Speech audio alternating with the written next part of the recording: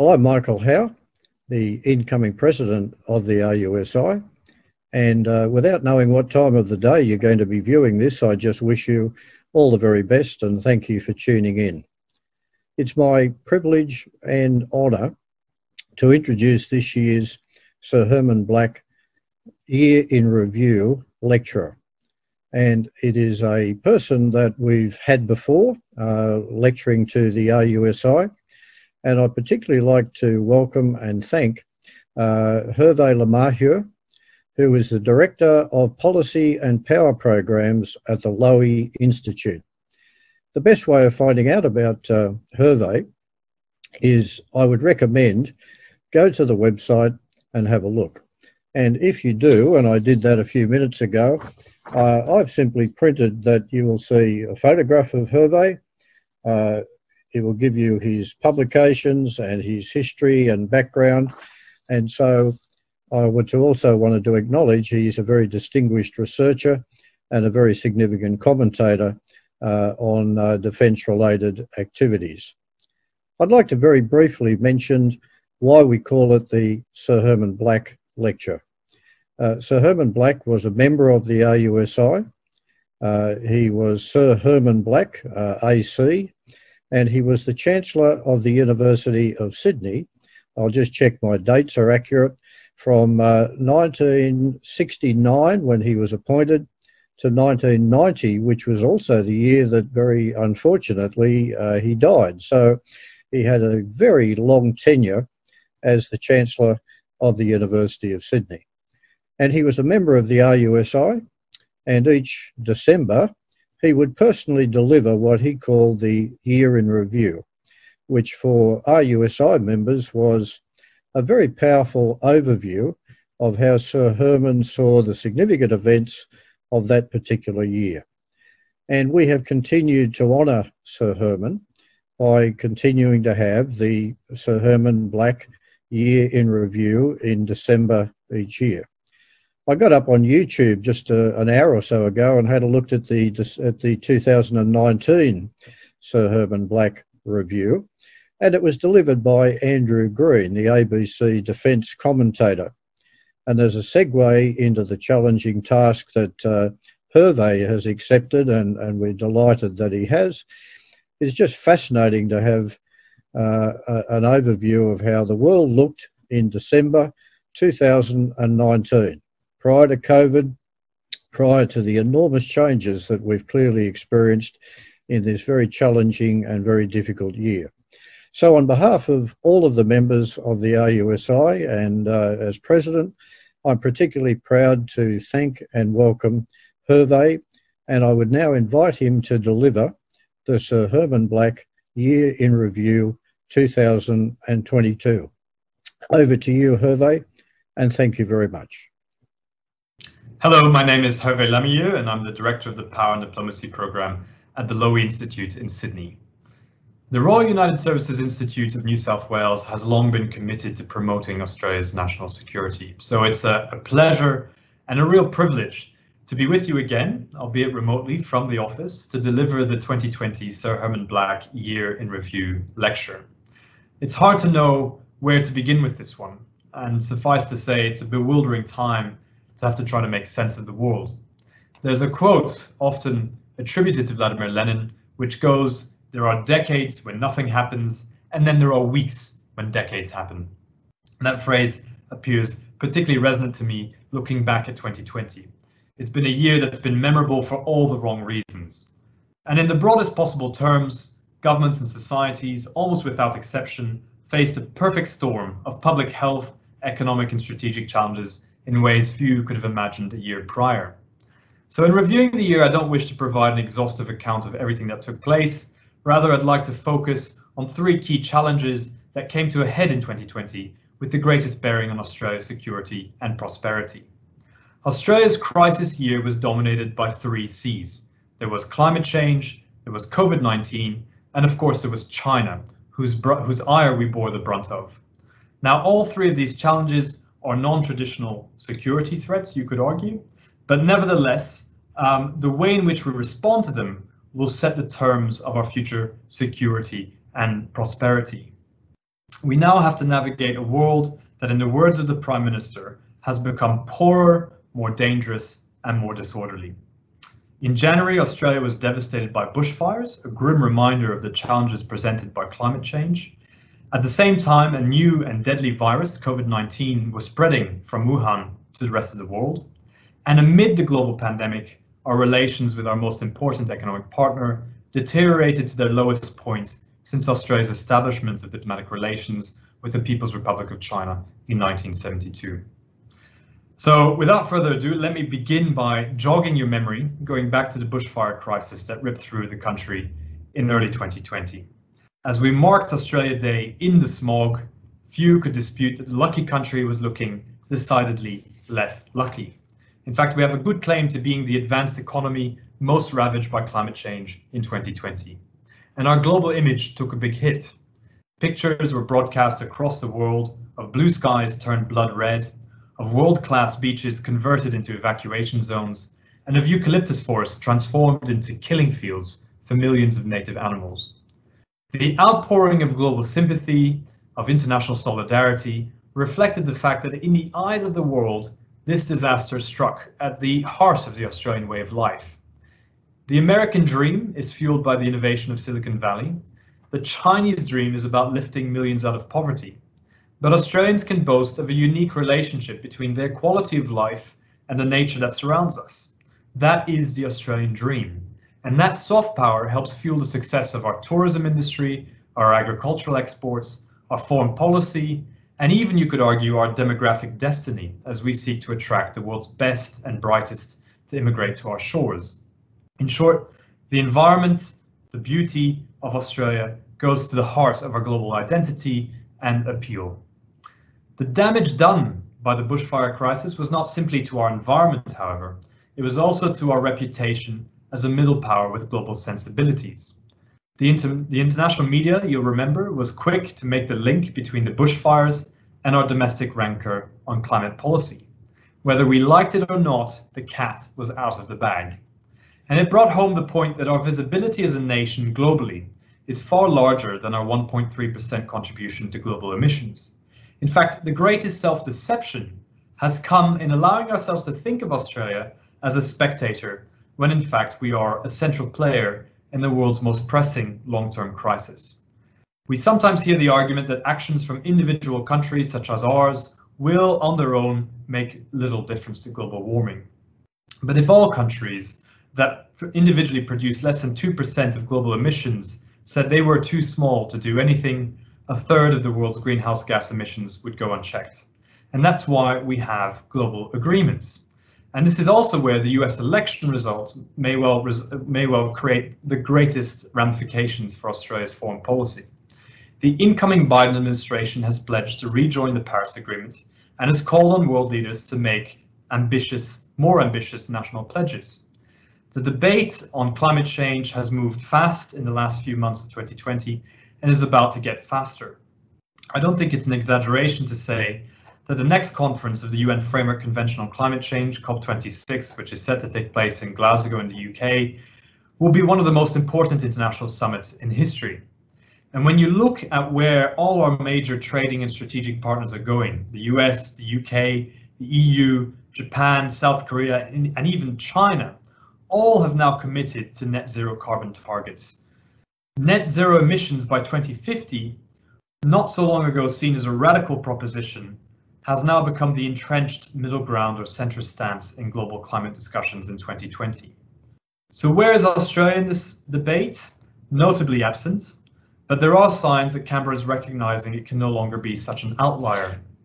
Short-termism on climate policy, apart from anything else, has the potential to drive a wedge between ourselves and some of our most important diplomatic allies at a time when we have never had greater need of them. So that brings me to the second global challenge of the year. And ironically, it took an international public health emergency to get our mojo back following the disaster of the bushfire crisis. The performance of the superpowers in the COVID-19 pandemic was unimpressive. Both the United States and China have emerged diplomatically diminished from the global crisis.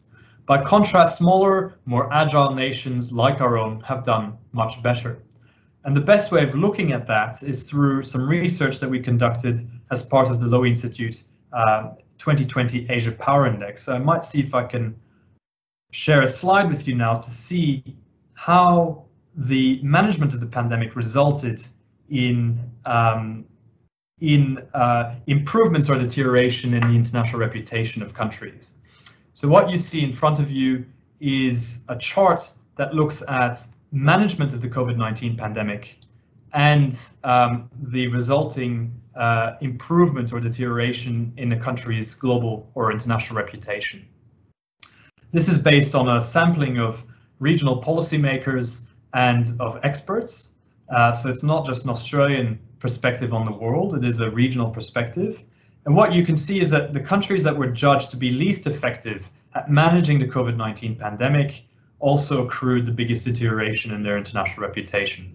So the bottom left there, you see the United States, which was judged to be the least effective at handling the COVID-19 pandemic, and also registered the biggest deterioration in its international reputation. It was a massive loss of US prestige. On the top right quadrant, on the other hand, you see the countries that performed better in terms of their management of the crisis, also registered the greatest reputational gains. And these tend to be smaller countries like Taiwan, like New Zealand, Vietnam, and Australia. The one big exception to that rule was China there in the lower right quadrant. China was judged to be effective in handling the COVID-19 pandemic. In fact, it was ruthlessly effective at suppressing the virus domestically, but the same authoritarian reflexes which allowed for that success created a degree of alarm globally, both in terms of the allegations that China may not have been forthright with information at critical early stages of the crisis, but also the subsequent rise of wolf warrior diplomacy and the antagonization or the resulting antagonism in terms of its relations with a number of key countries, including Australia. So there you go. That's how the COVID-19 pandemic has shaped and reshaped reputations of countries in the world. However, our success in managing the health challenge has also come at a steep price. We effectively have had to cut ourselves off from the world, and the long-term consequences of this will be pronounced. Australia, for example, is one of the few advanced economies in the world to benefit from both high productivity and a growing working age population. This is the demographic Goldilocks zone, and there are very few other countries that occupy that Goldilocks zone, the US being the other exception. And one of the sources of our growth in the working age population is migration, which is also a source of economic growth. And yet our net migration intake has declined to negative levels for the first time since the Second World War as a direct consequence of border closures from the pandemic. So dropping out of the demographic Goldilocks zone will have adverse implications for our fundamentals as a young and growing middle power. In fact, by some estimates, Australia is projected to be more than 500,000 people smaller in 2022 than would otherwise have been forecast in the absence of the pandemic. So the failure to reverse this trend in the first half of this decade would result in a smaller, poorer, and ultimately less secure nation. That is something that we have to be incredibly mindful of. But as we take stock of the direct and indirect consequences of COVID, it's worth reminding ourselves, firstly, how we got in this situation. And I would argue it was the global politics of the pandemic, as much as the virus itself, that proved our collective undoing. COVID-19 was no black swan event. In fact, in September 2019, an expert panel convened by the World Health Organization and the World Bank warned of the very real threat of a global pandemic, and this was not the first warning. Presciently, in that case, the experts noted that a lack of continued political will at all levels to prepare for a global pandemic would cost the world economy up to 4.8% of global GDP. That estimate looks to be pretty much bang on target when you look at the economic fallout of the pandemic. The World Bank now estimates a 5.2% contraction in the global economy in 2020 as a direct result of the pandemic. And it begs the question, what went so catastrophically wrong? It's literally the stuff of novels, and you have to go to some of the best novels to understand the failure in human behavior that took place. Few have written so vividly about the human condition in fevered times as did Albert Camus. The existential philosopher's 1947 novel La Peste tells the story of how townspeople in a French Algerian city faced up to a plague, both literal and allegorical. Camus' explorations of human behavior, I would argue, are no less apt today. As in the novel, only now on a world scale, a disease burst forth from nature to mock our human pretenses. The coronavirus really held up a mirror to our societies, exposing their competing structures, their vulnerabilities, and political priorities. Quite apart from the health emergency, COVID-19 unleashed a man-made pandemic of disinformation, of blame, of confrontation that tested globalization to its core. The West clearly struggled to come to terms with the challenge, certainly in the early stages of the pandemic. But I would argue if leaders in Europe and the United States were unprepared for what hit them, it is in part because they watched the epidemic grow with extraordinary indifference. And as Italy's death toll to the coronavirus overtook China's in March, the pendulum swung quickly from indifference to pandemonium. To use another analogy, if this pandemic is given the logic of war, then it also surely cascaded into civil war. It was no longer a question of borders between countries, but within them and between individuals. And there was an unsettling symmetry, for example, between the US and China using the coronavirus as a geopolitical football and shoppers engaged in toilet paper brawls in shopping centers across the world. In other words, countries and people alike betrayed a zero-sum understanding of the crisis. Now, in Australia, the general tone of politics changed under the weight of this emergency. We saw a gear shift in the response to the virus at an earlier point on the curve than in many other countries. And we were able to leverage both the good fortune of geography and good policy to produce results. It's critical now that we get our reaction right, not simply domestically, but also at the global level. How do we salvage this situation regionally and in terms of global institutions? This is a moment to reimagine our foreign policy, our foreign aid, and above all, how we invest in multilateral institutions. Cooperation on shared challenges has to coexist with competition and strategic rivalry in a divided world. Otherwise, like a contemporary Tower of Babel, globalization, from which we have gained so much, stands to collapse under the weight of its own complication. So now enter the elephant in the room, and the third of the three-pronged challenges of 2020, managing our China relationship. The principal effect of COVID-19 has been not so much to bend or to reshape history as it has to accelerate history. The things that were happening before, the trends that were gathering storm, only became more intense. The standout example from the Australian perspective was the near complete breakdown in our diplomatic ties with China. The deterioration in our bilateral relationship was essentially put on fast forward in 2020, culminating in Beijing imposing unprecedented sanctions and tariffs on key Australian export sectors. Here again, there's too much ground to cover in the time allotted for this lecture, so I will dwell on one of the principal lightning rods, which was the call by Australia's Foreign Minister Marise Payne in April for an independent inquiry into the origins and handling of COVID-19. It's a useful case in point because it neatly encapsulates the fault lines in interpretation for how to deal with a nationalistic and abrasive China. Many see the flare-up of trade tensions with China as proof that we paid too large and unnecessary a price for being among the first to push for an international investigation. For others, Beijing's economic retaliation vindicates the principle of standing up to a bully, alone if necessary, and of the futility of accommodating China's one-party state in any way. Despite their differences, what I would argue is that these warring schools of thought have in common a somewhat reductive worldview in which the sum of Australian foreign policy takes place either in a bilateral vacuum with China or at best in a fraught triangular relationship between Canberra, Beijing and Washington. The fact is, though, what happened at the World Assembly in May had little to do with either of the superpowers. Both Washington and Beijing wrote themselves out of global crisis leadership. And at the same time, Australia and the European Union successfully steered a resolution through the World Health Assembly calling for an independent review into the handling of the coronavirus pandemic.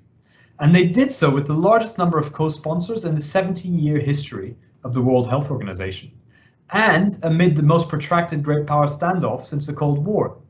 So herein surely lies a foreign policy lesson. The government learned from its initial call from an inquiry that there was little to be gained in throwing rocks solo into the international arena. After flirting with the Trump administration's all-out assault on the WHO, Canberra toned down the rhetoric and reassessed its position. And in my opinion, the initial controversy has gone too far in obscuring what was subsequently achieved. The end result remains one of Australia's standout diplomatic triumphs of 2020.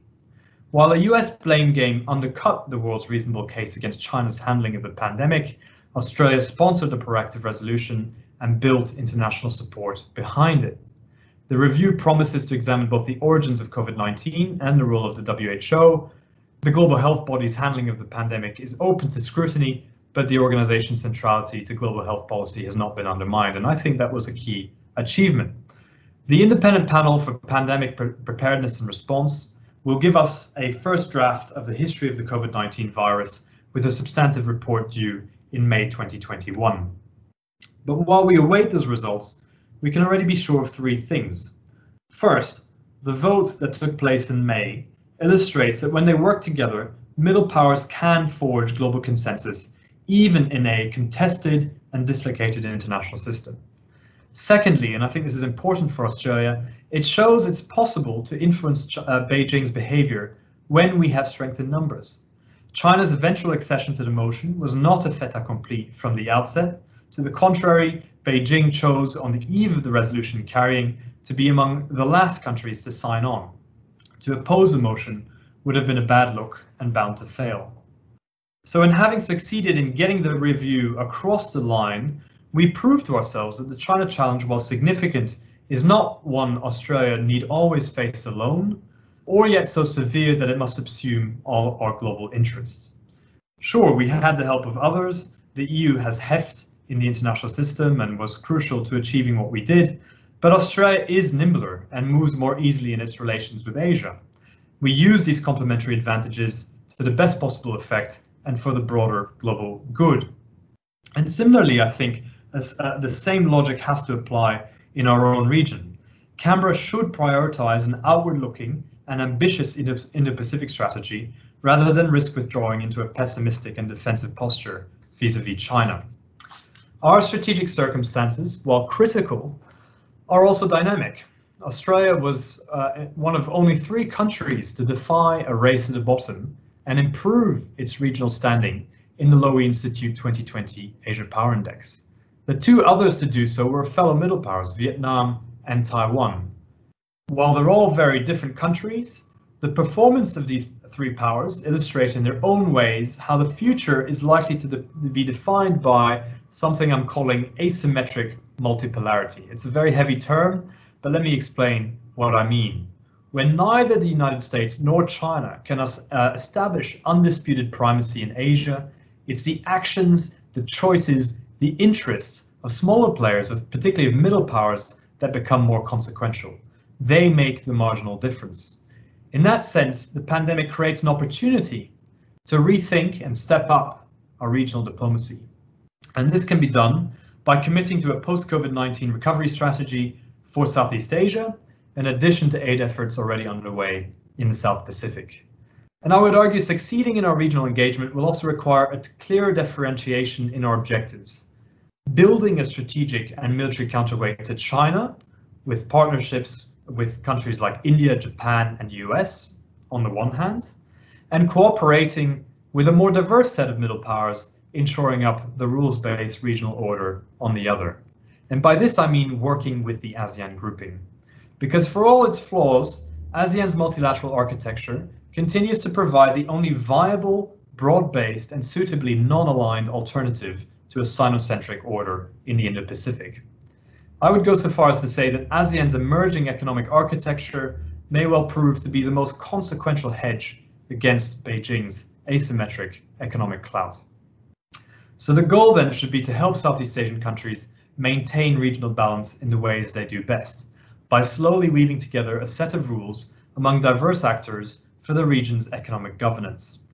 one of the silver linings of 2020 has been ASEAN's successful conclusion of the Regional Comprehensive Economic Partnership. This was a free trade agreement concluded despite the absence of both India and the United States. RCEP, now the world's largest FTA, is an example of the region's commitment to strengthening the economic rules-based order. And the success of homegrown multilateral initiatives, often in spite of the protectionist agendas of the major powers, will not only be crucial for post-COVID recovery efforts, but ultimately offers the most compelling answer to Beijing's preference for ad hoc bilateral economic diplomacy as seen in the Belt and Road Initiative. Now, you could argue that RCEP has done very little to prevent China from flexing its economic power, from using its bilateral trade as a tool of economic coercion against Australia, essentially to pursue geopolitical objectives.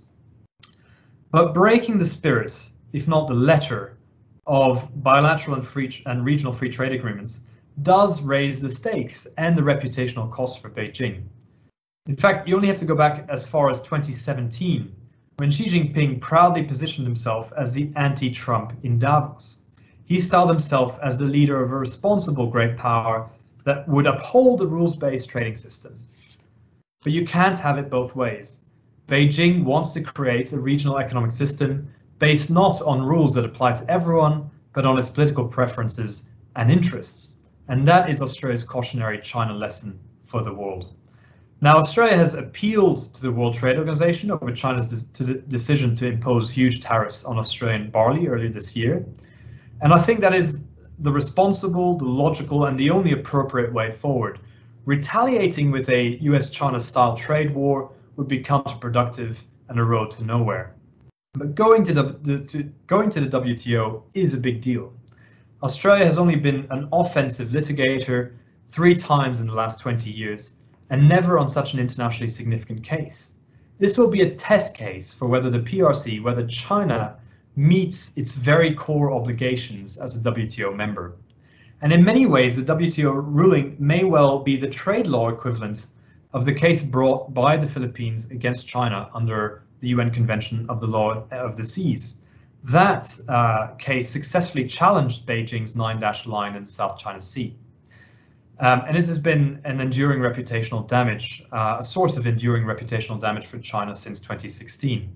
It exposes Beijing's actions for what they are, illegal under international law, making it that much harder for China to justify its actions as legitimate, and exposing hypocrisy. Look, there's no question that managing the consequences of China's rise and its assertiveness is going to be the work of this generation. It goes far beyond one WTO ruling. What we're living through can best be described as a Cold War with economic characteristics. But this one is different from the last one in almost every respect. It's far less rigid. We are operating in a world that is far more interdependent than certainly the last Cold War. And it creates a great deal more grey space in terms of alignments and spheres of influence.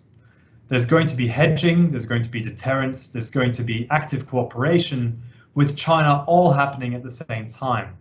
And we also have to accept that China's centrality in the regional economy will only become more entrenched as a result of the pandemic. In fact, China is the only major economy to rebound into positive economic growth in 2020. But we have to keep in mind that China has its own set of internal problems, and we can take some measure of comfort from the fact that China is not destined to dominate the world in some kind of unending process of economic growth. In fact, Beijing must contend with protracted problems of debt and of an aging population, and China's workforce is projected to decline by 177 million people from current levels to the mid-century point. This presages all manner of social and economic challenges to come. On top of which, China remains a political system that still spends more on projecting power inwards on internal security challenges than it does on projecting power outwards on military spending. And that continues to be a source of enduring weakness and detracts from China's foreign policy ambitions. In the short term, however, we will have to manage our expectations in 2 ways. First, we may not even have reached rock bottom yet in terms of our bilateral ties. We're likely to see further deterioration after a new law was passed last week, giving the federal government the power to cancel international agreements by state governments, local councils, and public universities. If, as expected, Canberra uses this to cancel Victoria's agreement with China on the Belt and Road Initiative, Beijing may well decide to retaliate further. On top of which, Australia's public opinion on China will likely continue its steep decline. Now, that's a bigger problem for China than it is ourselves as decision makers and analysts, but it does present some challenges in its own rights in terms of trying to keep a cool head and not engage in tit-for-tat rhetorical flourishes with China's wolf warrior diplomats, which I would argue really lead us nowhere. So we will have to maintain a degree of composure in the way that we stand up to China. So let's try to wrap all of this up. And I think the single biggest lesson for 2020 has been that the ability to project ourselves globally and to pursue our interests abroad starts with our strength and vitality at home. It starts with our domestic competence. Australia should be focused on the recovery, adaptation, and resilience of its economy and broader society. Sure, we have to pursue trade diversification from China as a means of lessening our dependencies on China and our vulnerabilities, but it's not the elixir that it is often made to be. It will be part of the solution, but finding new export markets and building them will take years, if not decades, to accomplish. Which brings me full circle to where this conversation began. The resilience and the prestige and the power of countries in the 21st century rests increasingly on their capacity to manage problems such as pandemics, such as climate change, economic security, and sustainable growth rather. This year, we've proven to do well at some of that, if not most of that, but we also have to take stock of where we fell short and how we can improve and what the linkages between these issues are. The economist Ross Garnaut has compellingly laid out Australia's potential to be an economic superpower of the future post-carbon world. This is a path, a very promising path, to building greater economic and energy security, to sectoral diversification, and also to self-reliance. Australia's favourable geography gives the island continent the potential to become a leader in renewables.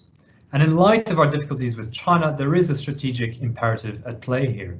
An emerging climate race has the potential to generate the same kind of technological and soft power dividends once associated with the space race of the old Cold War. The climate race is the new space race. And one way of looking at that with one final slide is the following, which is the race for renewable energy. And what you can see is that for now, the gap between reality and expectations has never been greater. Australia trails even certain developing economies, including there you see Vietnam, with a fraction of its landmass for renewable energy generation. But we do have the potential, and there are signs that we are beginning to catch up here. So this is a key frontier in terms of our ability to compete in the 21st century. When historians look back at 2020, they will see how the onset of a novel coronavirus rushed in a new global disorder in a race to the bottom between the great powers. But 2020 need not be an enduring turn of fortunes for Australia. And indeed, it has been a year of diplomatic achievement as well. We can make our own luck in this world. We can also shape this post-pandemic world multilaterally in ways that allow for a degree of stability, a degree of openness, a degree of prosperity even, and some measure of rules-based engagement, which may well be the most important thing we can do as a middle power. So let's not let a good crisis year go to waste. With that, I wish you a very Merry Christmas and, touch wood, a very Happy New Year. Thank you. Well, again, on behalf of the board and the members, Herve, thank you so much for a truly challenging task of sharing with us your views of what's been a truly difficult, challenging and very unusual year.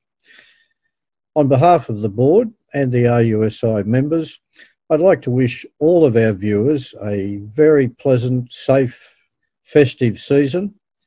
And I'd like to just give a very brief preview of how we see 2021 opening up, if that's hopefully what we're able to do.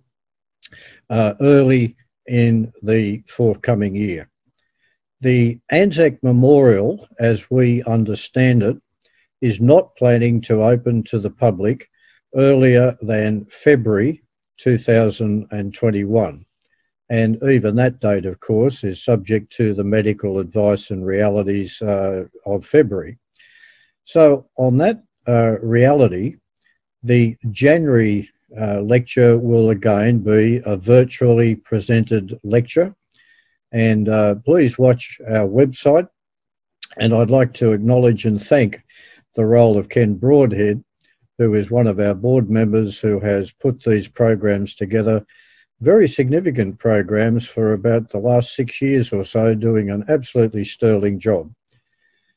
We will continue our monthly lecture program, and even when COVID restrictions ease, we believe that we will try to produce an interesting mix of some people will come to the Anzac Memorial lecture complex and attend in person, but many of us, for a whole range of reasons, including timing, will view electronically. So I hope that you will check the website, you will stay with us. We thank you very much for your support.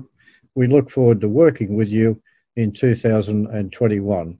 And again, at the risk of being repetitive, on behalf of the board, have a safe, happy and joyous Christmas and New Year, and we hope to see you at an event in 2021. Thank you very much. Goodbye.